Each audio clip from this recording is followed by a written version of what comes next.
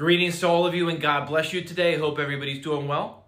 Many people in today's world, when they read their Bibles, believe that Jesus Christ can only be found in the New Testament and exclude the Old Testament altogether. They believe the story of Jesus begins at his birth in Bethlehem, but this couldn't be further from the truth. You may have heard the saying, the New Testament is the Old concealed. The Old is in the New revealed. That statement is absolutely true.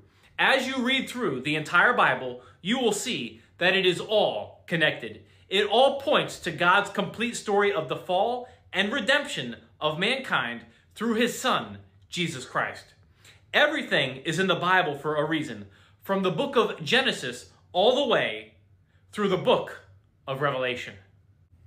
In fact, in the book of Genesis, chapter 3, verse 15, this is also known as the Proto-Evangelium. This is actually the first mention of Christ's salvation, and this is the very first book of the Bible. In the book of Genesis, chapter 3, verse 15, we see here God speaking to the serpent, and I will put enmity between thee and the woman, and between thy seed and her seed. It shall bruise thy head, and thou shalt bruise his heel. Approximately 1/3 of the Bible is prophecy. I would say that's pretty significant, wouldn't you? One reason why God made such a large portion of his word prophecy is that it demonstrates to us that the Bible is 100% accurate. In fact, in the book of John, chapter 14, verse 29, the Lord Jesus Christ says the following, "And now I have told you before it come to pass, that when it is come to pass, ye might believe." Many prophecies have been fulfilled already, just like many more will be fulfilled in the near future. All one has to do is look at the prophecies surrounding the first coming of Christ to understand the precision of God's holy word. The events surrounding his birth, life, crucifixion, and resurrection are detailed precisely hundreds of years before Jesus was born in Bethlehem. So I get it, Chad. You're saying that approximately 1/3 of the Bible is prophecy, that God demonstrates his word is 100% accurate through the fulfillment of Bible prophecy. Therefore, we can trust the unfulfilled prophecies will be fulfilled in the near future. But how does it point us to Jesus Christ? Let me give you a few reasons why. First, Bible prophecy points us to Jesus because we can clearly see his word coming to life. If the prophecies are true, the Bible is true. If the Bible is true, then the gospel is true. Secondly, Bible prophecy points us to Jesus because it gives us hope.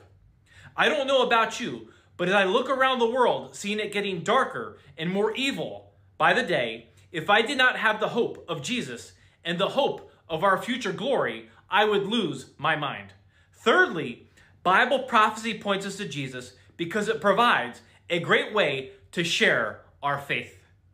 As we witness these prophecies coming to pass and preparing to come to pass, just as God's word says they will,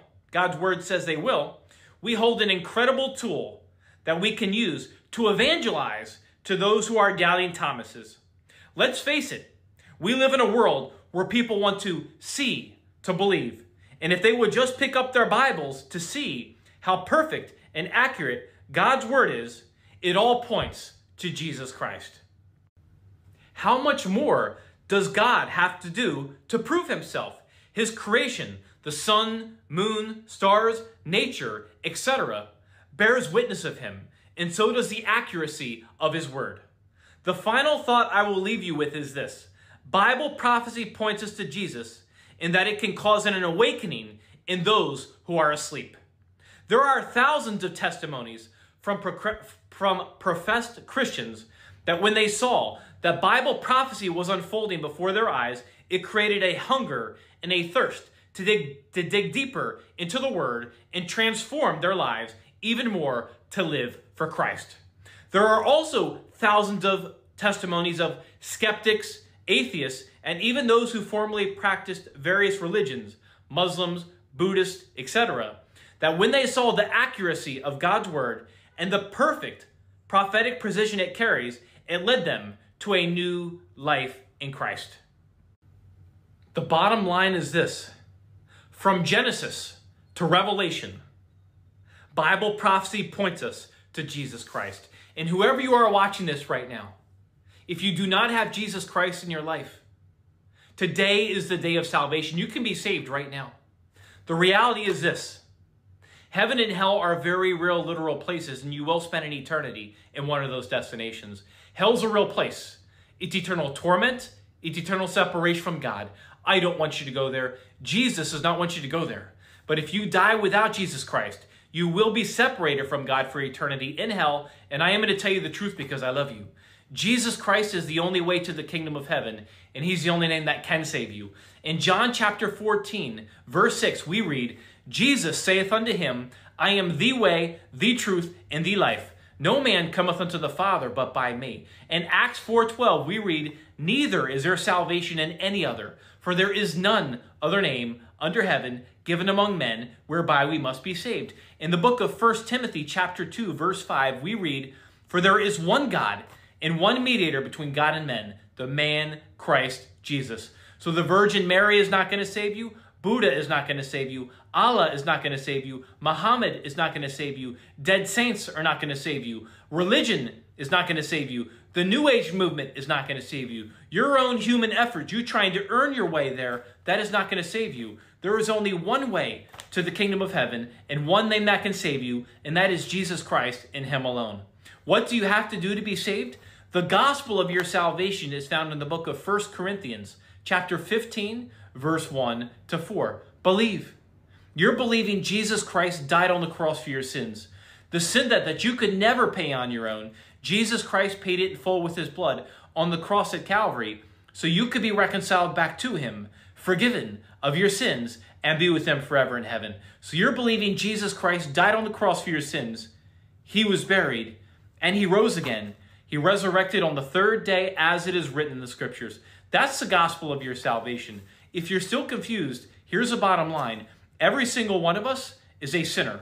We all miss the mark. We all fall short of the glory of God. And our sin separates us from a holy, a just, and a perfect God. But God loves you so much that he would come down. He would be born of a virgin. He became flesh. He dwelt among us, and he was brutally tortured and crucified and shed his precious blood for you on that cross at Calvary. Again, the sin that you could never pay on your own, Jesus Christ paid it in full with his blood on the cross so you could be reconciled back to him, forgiven of your sins, and be with them forever in heaven. That is love, my friends. That is love. Jesus loves you so much, and he demonstrates his love for you for what he did for you on the cross. In Romans 5:8, we read, but God commended his love toward us in that while we were yet sinners, Christ died for us. It's my prayer right here and right now. Put your faith and your trust in the blood of Jesus right now. Believe Jesus Christ died on the cross for your sins.